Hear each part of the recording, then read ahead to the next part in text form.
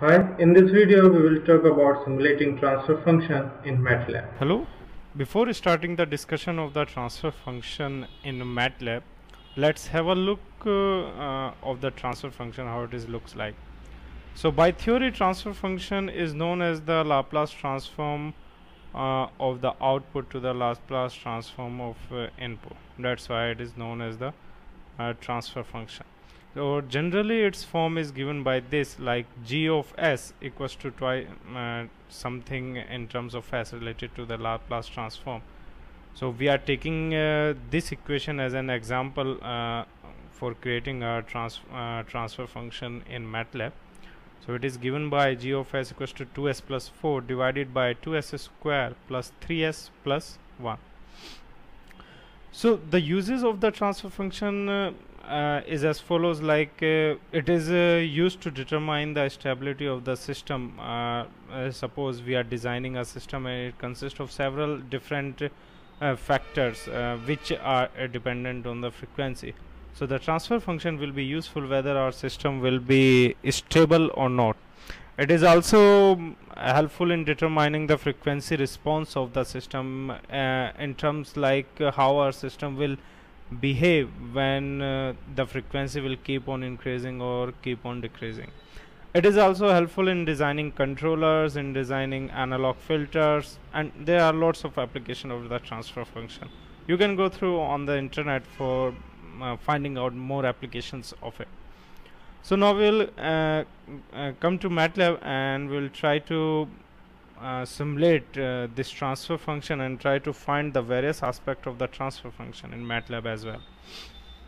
So in transfer function, as you know, there were two parts, numerator and the denominator. So we are taking the coefficient of the numerator in the n variable, and keeping in mind it starts from the s. So the highest power of s comes first, then the it goes down to the power 0 of the s. And then denominator part, same applies for the denominator. So it's 2 oblique 3 oblique 1.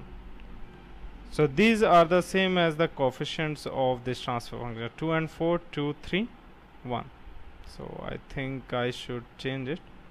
I should change the n. It was 4. Now it's okay. So first of all, there is a command in Matlab which creates an object of the transfer function, and that is termed as TF. So the TF is the command which will create a transfer function. So TF, then numerator, comma, denominator, and then simply enter. So our transfer function in the same form as we have discussed just right now has been displayed on the Matlab. So now we can play with this r variable, that is of the transfer function type. Now first we will create a pole 0 plot, and pole 0 plot in Matlab can be displayed using pz plot and then r. Generally pole 0 plot describe the location of the poles and zeros of the transfer function, and if we look at it carefully, then all the poles are being displayed by this x marker, and zeros are being displayed by this O marker or the circle marker. And as we can check, all the poles are to the left side of the imaginary axis. And from theory, if you are good in theory, then you will come to know that if all the poles are to the left side of the imaginary axis, then the transfer function is, or the system is stable. So whatever the transfer function we have taken, that is for the stable system. Now sometimes we need to draw the Bode plot of the transfer function. So the same Bode plot we can plot from this Bode command, simple Bode and then r, and it gives us the information like how the transfer function magnitude is varying according to the frequency. Transfer magnitude as well as the phase of the transfer function is varying. So if we look at the magnitude of this transfer function, it is near about 10 dB and it's more or less a non-linear displaying a non-linear phase of the transfer function. Similarly, we can also plot the Nyquist Nyquist simple by Nyquist command. So it will give the Nyquist plot of the same, and it should encircle the -1 for being the stable, and it is encircling it. Similarly, we can also create the root locus of the transfer function. Generally, root locus is used to define how the roots of the transfer function, that means the poles of the transfer function, will vary when it is connected in a feedback system. So R locus of the system, we can easily plot the root locus of the system through this. So these were the poles of the system, and it is connected to feedback system. It goes like this and comes to the 0. So it is very easy in Matlab to plot the different aspects of the transfer function through just a single command. So before closing, we can also suppose we want to know the poles of the transfer function. So we can easily get the poles of the transfer function just by writing pole and then R.